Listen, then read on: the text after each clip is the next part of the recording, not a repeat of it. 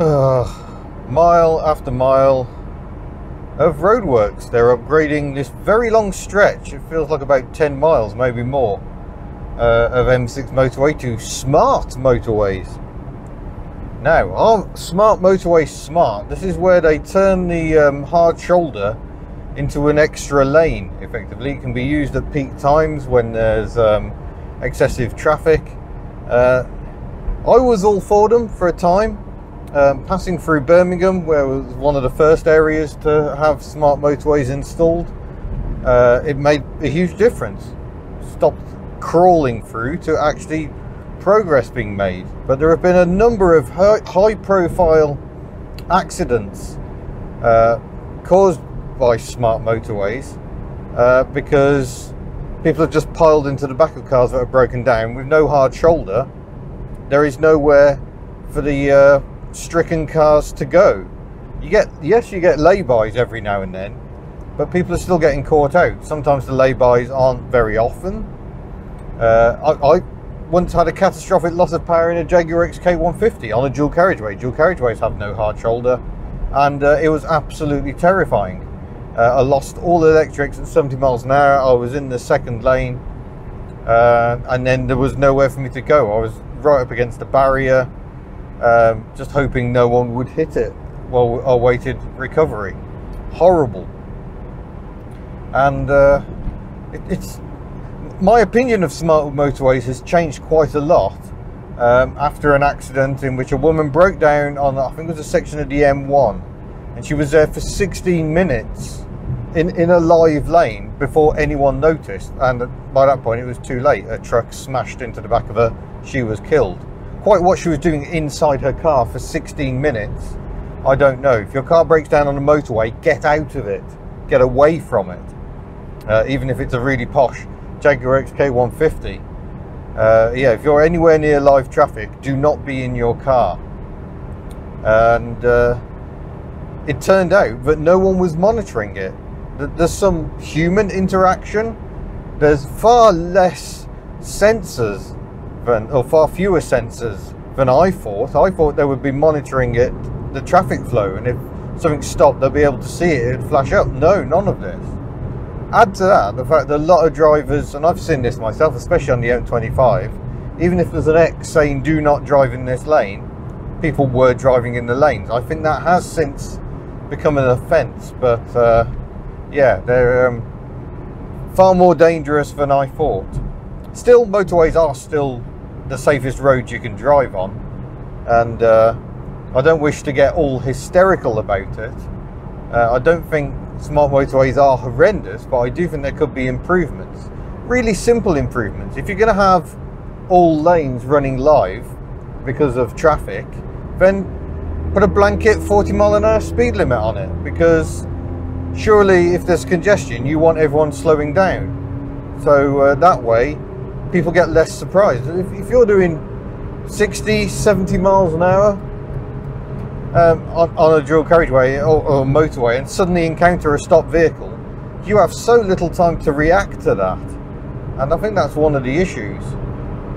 Especially through Birmingham, the smart motorway snakes around bends, which means your visibility, if you're running in that first lane, is quite horrific. You cannot see your braking distance.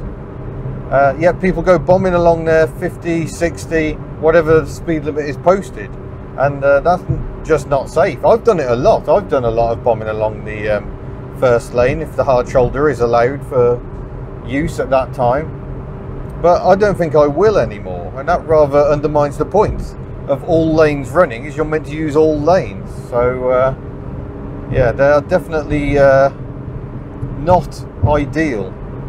We're back up to 70 miles an hour now, which is suddenly feeling really, really fast. But that was just some of my thoughts on smart motorways. Don't get too hysterical, don't panic too much, but yeah, you certainly need to be aware that they can be a dangerous place. And to be honest, I don't think we do enough driver training to tell people what to do if something goes wrong. If my engine cut out now and we are on a section of smart motorway actually, but there's no hard shoulder here at all, and it's constant all lanes running. I would knock it into neutral immediately, so you're maximising your coasting potential. It's an emergency. It's the only time I would advocate coasting. Come on.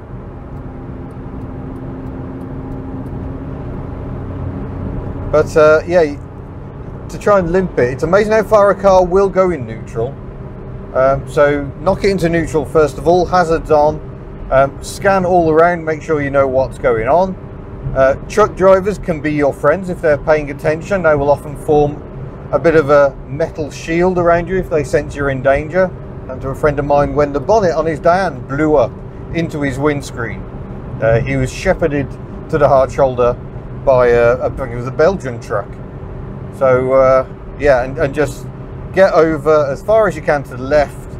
If you make it to a lay-by, brilliant. If you don't, just get out of the car immediately. Get everyone out, over the wall, over the barrier, and stand further that way than your car. I see people stand in front of their car, even behind the barrier. If something hits your car is going to become a very, very scary projectile. You don't want to be anywhere near in front of it.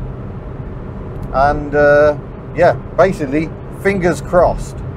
Obviously, it pays to keep your cars well serviced, to maximise or minimise rather the risk of your car failing. But these things happen. If you get a puncture, for instance, don't stop. If you're in an unsafe place, hazards on, limp as far as you can. That tyre's destroyed, so you might as well just finish it off. Slow your speed down, hazards on, limp as far as you can. Don't just stop with a puncture. I've known people limp along the hard shoulder and get off the motorway entirely, and that is not a bad course of action, to be honest.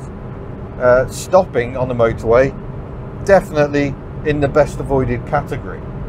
There you go, that's rather developed into a separate HubNotes discussion really, about smart motorways and the dangers thereof.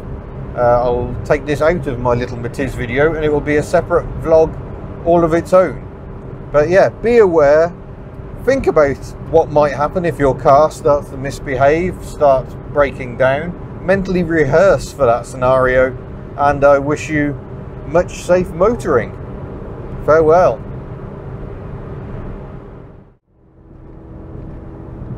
Well, there we go. I was talking about smart motorways. It's a shame I wasn't recording them. We just had someone broken down in the live lane, and by heck did it cause some chaos. 2 lanes of traffic all suddenly stopping. Sensible people using their hazard lights to warn others. I blipped my brake lights a few times because I wanted to keep my hands on the wheel. Yeah, that was scary, and that is the problem. That broken down vehicle had nowhere to go. The idiot was standing in front of his vehicle though, in a live lane. That is not good behaviour. No, that's not sensible at all.